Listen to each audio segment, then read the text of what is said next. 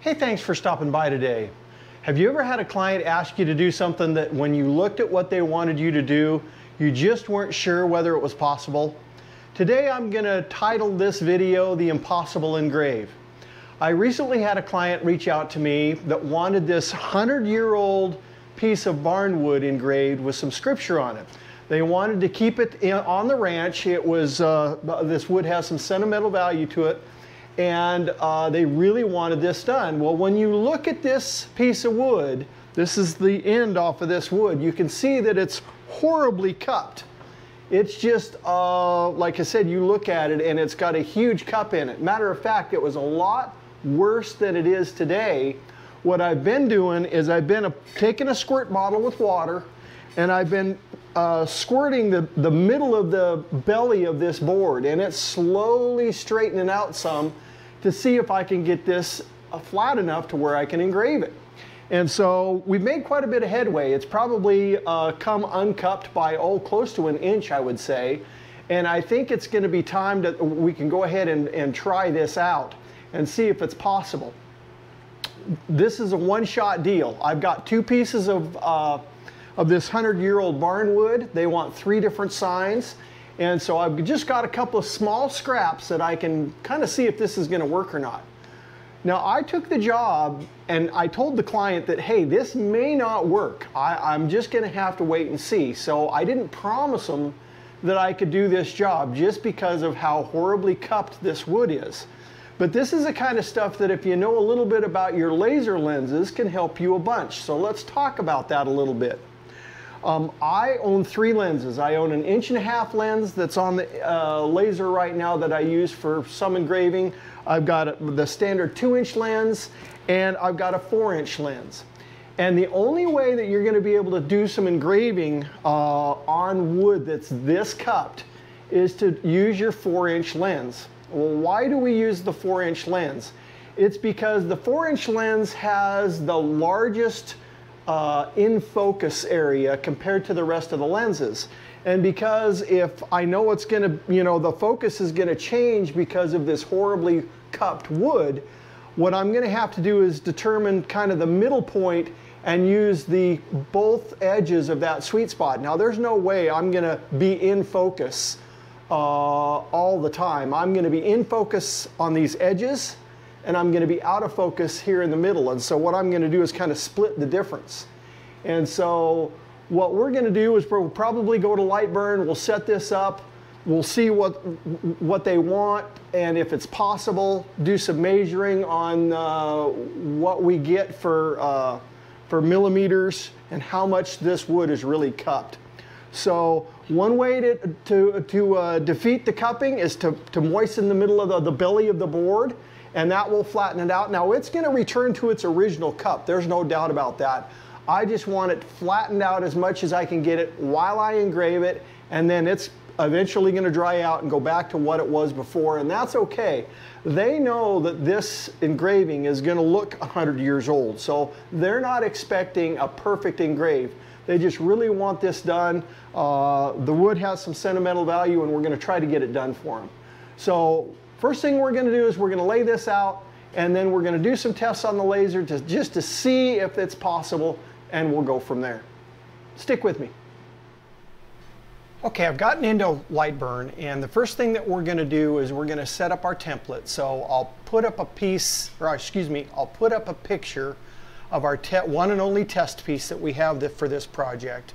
And it measures 12¼ inches wide by 11¼ inches tall.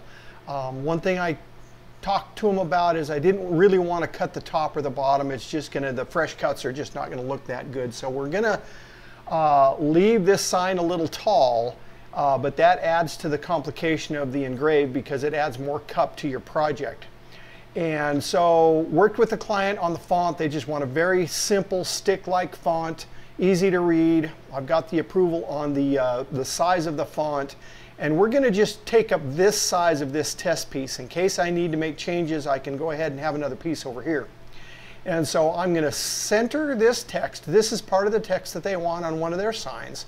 And I want to use the exact font and kind of, well, exactly what we're going to get, because I just can't run down to the store and buy more material and create another sign for them. So I got to be absolutely sure this is going to work. Let's talk about our settings. I'm running a Thunder Nova 35 100 watt and my engraving start is going to be 400 millimeters per second at 28% power. I'm going to do the 317 lines per inch, and when we go to the laser, you're going to see that I'm going to try to balance the focus, and you'll see what I mean when we go to the laser. My air assist is going to be off, and then my black lane, my black layer is strictly for reference. It's just illustrating to me the piece of wood I've got in my laser. I'm using user origin with the upper left hand corner, which is right up here. So when I go to frame this up, I'm going to drive the laser head to this upper left hand corner and hit origin on my controller, and then we'll go ahead and frame this piece and give this a try and see what it looks like. Okay, we've gotten to the laser. I've got my test piece. As you can see, it's horribly cupped, and the first thing that we're going to have to do is try to get this part level in my laser, so I can go ahead and figure out where the balance point is for my focus across this engrave. And so the first thing I've just put a couple of magnets down on the bed, and I'm going to use those magnets as a support. So what we're going to do is we're going to move this piece of wood over here, and what I want to try to do is I want to try to get this level. And so, boy, that was a pretty good guess. And so all I want to do is, so I don't have to worry about my head crash or anything like that, I want to be able to make sure this is even as possible. But you can see how much this board is cupped. But that's about as good as I'm going to get it. So that's level enough. Now the next thing we're going to do is we're going to drive the laser head over. I'm going to get it framed so I know where I am, and then I'm going to move the laser head around and take some measurements and see where we're at for focus. I've got my board in where I think. I've got my origin in the top left-hand corner. I've got my 4-inch lens installed. I'm not worried about focus yet. I haven't gotten that far. All I want to do is make sure this test piece of wood is in the laser appropriately. So I'm going to come over here. I'm going to hit frame button, and I'm going to watch the red light just to make sure that this test piece is where it needs to be. So what I've done, the text starts from 1.75 inches from the top down. So I just put a little washer there as a placeholder, and this is going to be the top of my text here. And I'm going to take a measurement here, and then I'm going to do the same thing here. It was about 1.75 inches from the bottom, and I'm going to drive my laser head over here, and I'm going to get just an average distance, and then we'll see where we go for measuring things. So what I'm going to do, I'm going to set you down right here, and I'm going to go ahead and pull up that bed a little bit, and I'm going to take my step gauge and I'm measuring. Now the normal focus is just a little over 10 millimeters, right? And so I know I can't be 10 millimeters here, or I'm going to be way out of focus in the middle. So I'm going to focus into the normal focus distance. So what we're going to do is we're going to raise this bed a little bit more, and we're going to say, okay, that's about 7 millimeters. Let's go to the middle, and we're going to be, this is about 12 millimeters, okay? And then we're going to come over here and see what that is, and that's going to be about 10 millimeters.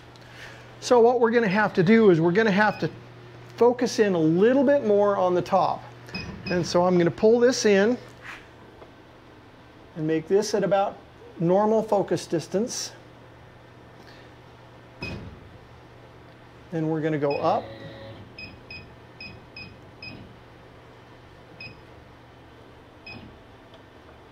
And we're at about 6 millimeters there. And we're about 8 millimeters there. So we're getting close. Probably come up just a little bit more. And that's 12 millimeters, so that's 2 millimeters out of focus, which should still work fine. And then here, we're at 6 millimeters.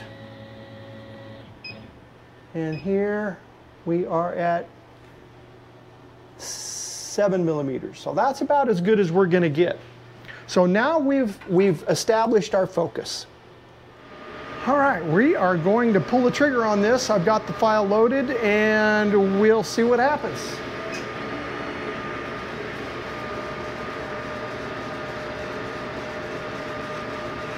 Now the top and the bottom are going to be the ones that are very close in focus, and we know that that's going to be crisp and clean. The question will be, am I too far out of focus in the middle? And so this is going to be a few minute engrave. I will get back to you when this test is done. Okay, we're getting ready to finish it up. Then we'll open the lid and check it out. It looks like it's going to work fine. What I love about this engrave is it's going to end up in knots, and you know, there's going to be some serious imperfections in this engrave, but that's exactly will match the timepiece of this wood. So they're certainly not expecting perfection, especially with the material that they provided. It looks like it's going to work pretty well. So we were at a maximum of 13 millimeters at the very middle, at the bottom of the engrave, and about 4 millimeters up at both ends. So you can see if you set it up right, you can get an engrave that's got a pretty wide range. All done. Let's check it out.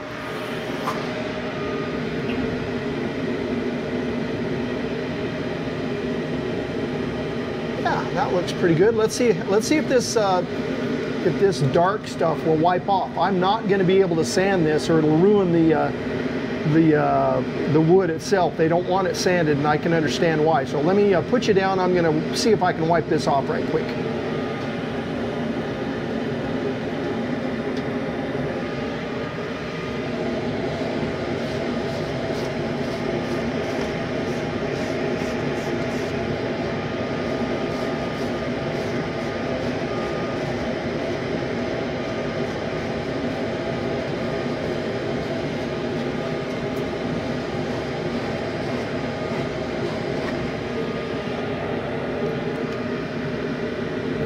Yeah, that's going to clean up fine. Little bit of burn, that's, like I said, that's just going to add to the nuance of this 100-year-old wood. So I think our setup's going to work great.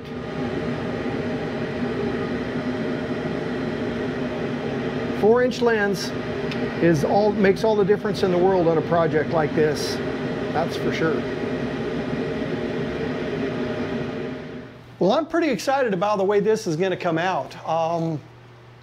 I think a huge range of focus between 4 millimeters and 13 millimeters, and still be able to read the product just fine. So just remember, knowing your capabilities of the different types of lenses that you can have will really widen or open up opportunities that you might not think you have. I hope this information was helpful. I'd really appreciate it if you like the content. Hit the like button for me. If you haven't subscribed, I'd love for you to subscribe. We're at about 14,200 subscribers now. I'm really happy about that. And if you have the ability, if you hit that thanks button and contribute to the channel, it's those contributions that are making this content possible. I really appreciate you guys sticking around with me today. Have a great day.